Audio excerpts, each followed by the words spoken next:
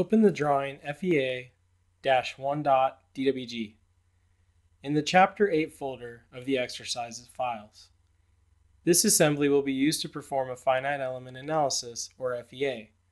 The FEA tool is located on the Ribbon, Contents tab, Calculation panel. Click it and you're prompted to select an interior point. Click somewhere in the area where the mesh will be placed. The FEA 2D Calculations dialog box is displayed, and now you can add loads and supports.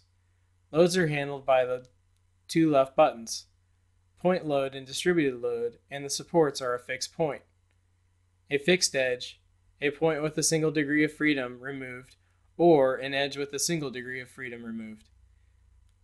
Start by fixing the left edge of this rectangle. Click Fixed Edge, then select a start point for the support. Pick the top left corner on the drawing.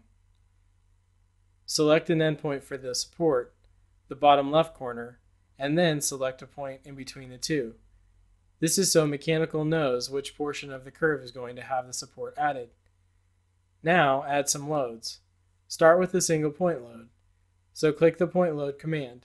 Attach that to the bottom edge of the circle. Next, you enter a value for the load, so accept the default of 1,000 pounds by pressing enter. Specify a rotation angle, and in this case, pull your cursor straight up to indicate 90 degrees. Now click Distributed Load and apply it along the top edge. Start at the upper right corner, then move left to the midpoint. Click and again specify the point in between the first two so that Mechanical knows that the loading is only on this portion of the curve. Enter a value of 250 pounds per inch length for the amount of distributed load.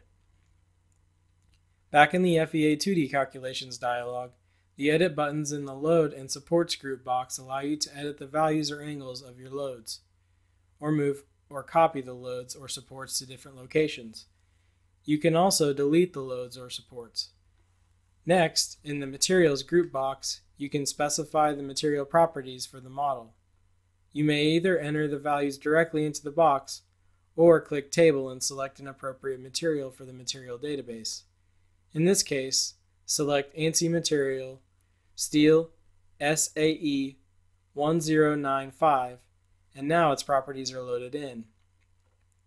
Next, in the default group box, you must enter a thickness. This is a two-dimensional load analysis, but there needs to be a thickness specified for the material for the problem to be solved. Enter a value of 0.25. The two buttons right below thickness calculate the thickness. You can allow the material to deform the thickness direction, or you can maintain the thickness at a specified value. The different choices are reflections of different loading and modeling situations and will affect the results. Once you have the load, supports, materials, and thickness to their proper values, you place the mesh and run the analysis. For now, save the file as FEA-2.dwg.